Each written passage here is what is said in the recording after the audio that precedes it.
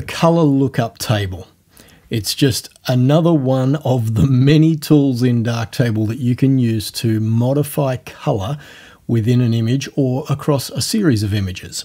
How it works, what it does, how you might use it is going to be the topic of this video. Let's go. Hi, and welcome to episode 52 of Understanding Darktable. Like I said, we're going to look at the Color Lookup Table module. Now, I just want to stress before we get started, as this is November of 2019, we are approaching the release of Darktable 3. I just want to make it clear, this is not the new 3D lookup table that is coming in Darktable 3. This is the Color Lookup Table which exists in 2.6.x. Okay, when I start doing videos on Darktable 3, believe me, you will know about it. Okay, so with that said, what is a color lookup table? I have to confess, I've never used one in any of my processing work, either in my days with Darktable or in the days back when I was in the Adobe camp. Just never gone there. You know, I've always used other color tools.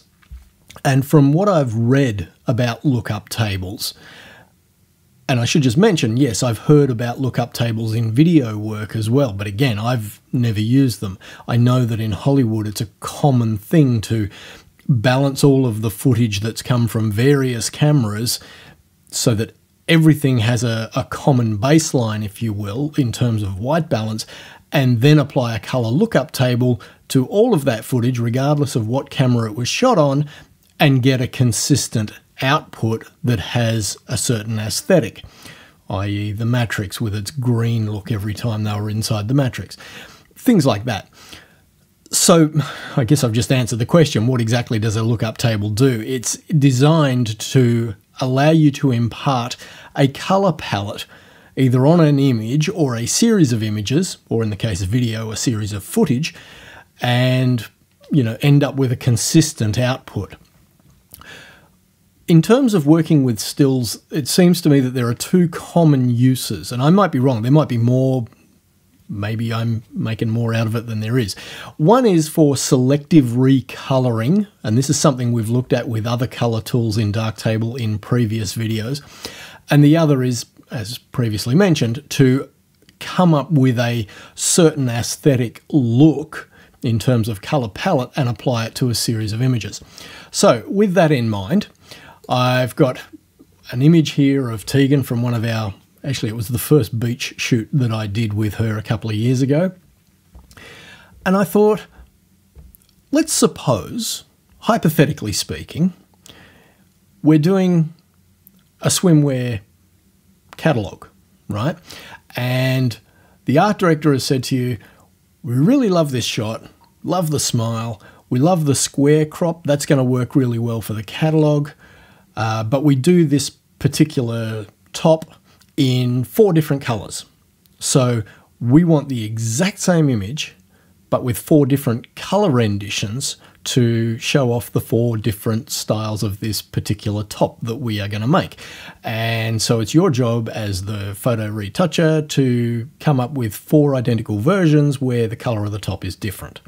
So how might we do that with a colour lookup table? Well, before we get to that, let's just look at all of the things that fall within the module. When you open it up, you will see a color palette of 24 different tiles. These tiles, interestingly, are a bit of an industry standard. I've pulled up the X-Rite website for their Color Checker Passport Photo 2. And if you look at the arrangement of the colors on this right-hand side, I'll rotate it around so that it makes more sense.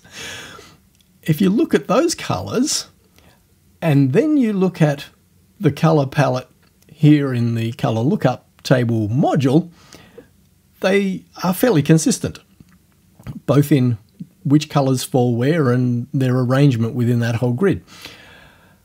So we've got all of these colors as a starting point, but this is just a starting point. If at any time you want to remove a tile from this color palette because there's more colors there than you need, you can simply right click on a tile and that will remove that tile from the color palette. Like so. Right click, and whatever tiles appear after that tile will all shift up one place. And we'll just reset the module. You can also add new tiles, and we'll come back to that in just a moment. Next up, you'll see the word patch, and to the right hand side, patch number 0.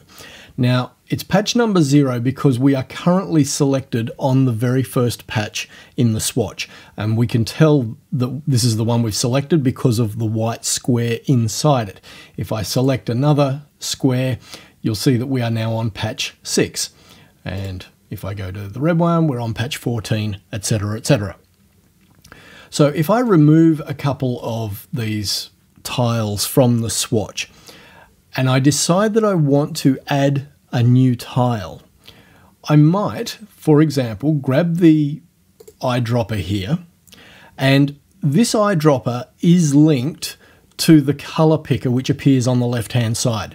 So at the moment we are working on an area, and we are working in the lab color space, and the area that we're sampling is the mean or the average. I know those two things don't mean exactly the same thing, but run with me here. So if we change this to point, we end up with just the little crosshairs, which if we move into a dark area, you can see it a little bit better. Okay. Let's suppose we want to sample an area of the image, so we'll go back to area. You'll notice that this color space drop-down has the option of RGB or lab. If you are working with the color lookup table, be aware that it works in the lab color space. So it's probably a smart move to leave the color picker in the lab color space, not the RGB color space, just so you're working in the same color space. And we can have mean, minimum, or maximum. I'm just going to leave it on mean for the moment. So let's suppose we wanted to sample this area of the fabric of her top. So we can just left click and drag a rectangle of any size, and when we release it, we now have sampled an area. And what we can do is come over to the Color Lookup Table module, and holding the Shift key, we can left click in some of the vacant space here to create a new tile which represents the color that we sampled from this box. Okay, now the other option, I'm just going to delete that, so right click and it's gone. The other option is I can overwrite any one of the existing tiles in the palette of tiles that are in our color lookup table. And to do that, we simply shift and left click, just like we did to create a new tile, but we do it over an existing tile to overwrite the color that was associated with that tile with the color that we have just sampled. So rather than use this blue tile because it's very close in color to this color here, I'll just go to this purple, and again I will grab the eyedropper. Oh, I see what it's doing. It's jumping back to that color tile because that is the tile within the color lookup table that most closely matches the area that we've selected at the moment. But if I wanted to sample this area and save it where this purple tile is, it's simply shift and left click, and again we've updated the color for that particular tile. Okay, so far so good. Let's move on. Down here we have got 4 sliders. A lightness slider, a green and magenta, which to my mind is erroneously labeled green and red. It should be green and magenta because that is the A channel in the lab color space, and a blue yellow, which is the B channel in the lab color space. So those are our 2 tint sliders, if you like, and then we've got a saturation slider. Below that, we've got target color, which has two options, relative and absolute. And this is another one of those oddities where that particular part of this module, the target color and relative or absolute, is absolutely not mentioned in the documentation at all. There is no reference to it being there. So my assumption is the module got updated at some point after its initial release, and this target color feature was added, but the documentation never got updated to reflect that. So I really can't even tell you what that's doing. I could take a stab at it, but I don't want to go there. All right, so back to our original conundrum. Our art director has said, I need you to change the color of the top. So we go, okay, Mr. Art Director, sure. What colored tops have you got? And he says, we've got one that's lime green. You go, right, okay. So we'll start moving this towards green.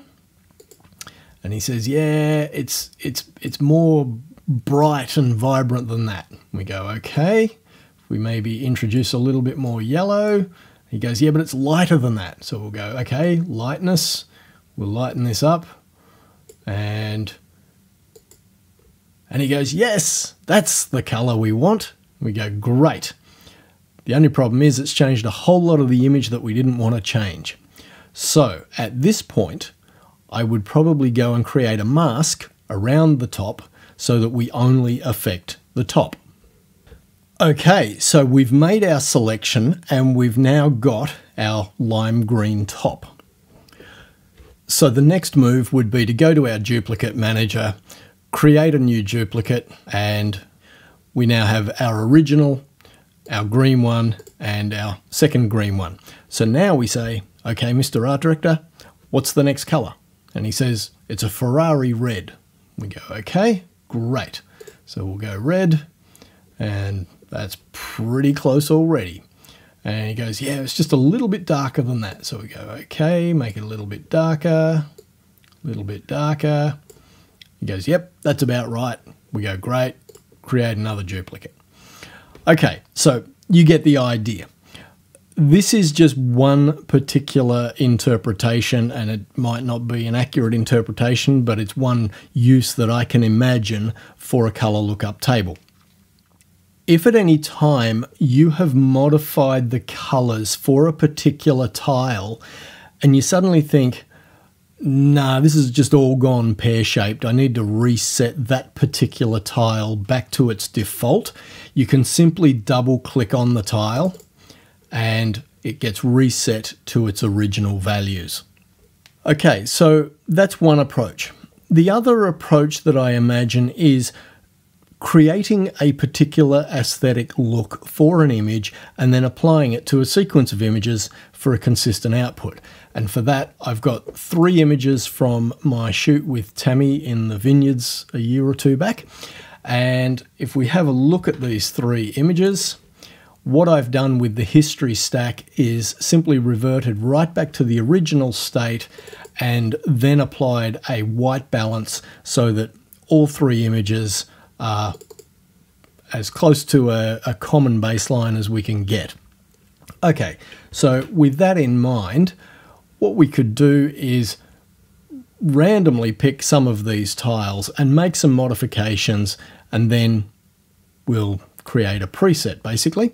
So this brown, that's probably going to affect all of this dirt here. Maybe I want to make that a little darker. So I'll just make it a little darker. Let's suppose the art director says to us, she's a little bit pale. Can we give her a bit of a suntan? We go, yeah, no worries. We can grab our eyedropper, sample some skin. It tells us that this patch here is the closest to her skin tone at the moment. So we'll just slide the lightness down just a little bit, not that much. Maybe to about there. That's great. We might go the vines in the background. we want to lighten them up, but also saturate them a little bit. So we'll put them towards green a little bit, and we're just going to lighten them up a touch. And we might do the same thing with the yellows, just to lighten those vines up a little bit. Maybe the blue of the car. Let's darken the car, shall we? So, wow. Yeah, that's intense. Maybe desaturate it a little. And let's change the colour. Make it a bit greenish. Yeah, why not? Why not? Yeah, why not? A dark green car in a green vineyard. Why not? That makes sense. And maybe the sky. We might just do something with the sky. Yeah, introduce a bit of purple. There we go. Okay, so maybe that was the look that we were going for our whole sequence of images. We could save this as a preset. You can see I've been mucking around. I had an EP52 preset. I'm just going to update that preset. So that is now my color lookup table preset for the whole sequence of images. So now I can go to my next image and simply go EP52, and I've got all of the same modifications to all of those color zones. I shouldn't call them color zones because I don't want to confuse it with the color zones module, but to all of those areas of the frequency spectrum to the same degree on this image. And then we can do the same with the third image. Go to the preset, and there we are. Now, like I said, I have never used a color lookup table before. There may be other ways to use it. There may be more accurate ways to use it. If you've had experience with it, please sing out in the comments down below. Something else that I noticed is that in the documentation, it says that you can have a color lookup table with more than 24 tiles within it. But what I have not been able to work out is how you can create a 25th tile, because there is no blank space in which to shift click to create that 25th tile. You've only got these 24 and that's it. Now, I am under the belief that you can download lookup tables from the web.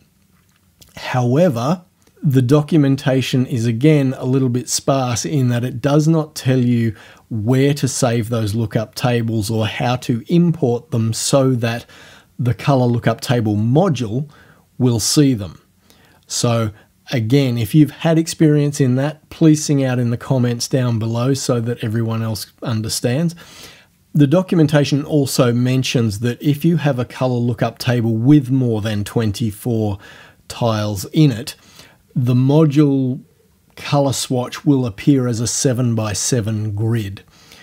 But like I said, I haven't worked out how you can create a 25th tile on your own. It might be that you have to import another lookup table that already has more than 24 tiles in it so that you can then remove some tiles and have some grey space in which to create new tiles if that's what you wanted to do. Okay, the only other thing I wanted to mention is that all of these colour tiles represent a certain part of the colour spectrum. And in that sense, they kind of remind me of the colour zones module. So just quickly, if we jump back to the colour zones module, if you haven't watched that video, I will throw a link to it somewhere up there. This has these nodes down the bottom of the graph, which again affect a certain portion of the colour spectrum. And we control how much of the spectrum they influence with our mouse wheel. We can make it a smaller circle of influence or a larger circle of influence simply by rolling our mouse wheel backwards and forwards. And if you wanted to have one of these nodes work on a larger part of the spectrum, we could simply move some of these nodes away so that one of these nodes sits out in a much wider area by itself, and we can then make that circle all the bigger to create a control point which affects a much wider part of the color spectrum. The color lookup table is kind of going in the opposite direction. Instead of just 8 control nodes across the frequency spectrum, we've now got 24, or maybe 18 for the color and 6 for the lightness. So yeah, there's kind of a correlation there that I'm sure somebody could sing out and provide more information on how those two things are correlated. Anyway, I am going to leave it there because that's pretty much as I've worked out from reading the documentation. Like I said, there's a couple of holes there. It sort of comes up wanting. But hopefully that's given you an idea of how you might use a color lookup table module. Before I go, I do want to say thank you to my Patreon supporters once again, particularly 2 of them who have joined in the last couple of weeks at Tier 4, Sly and Knut. Thank you so much, guys. You have no idea how much that support means to me. Thank you. All right, I will leave it there, and I will see you in the next one.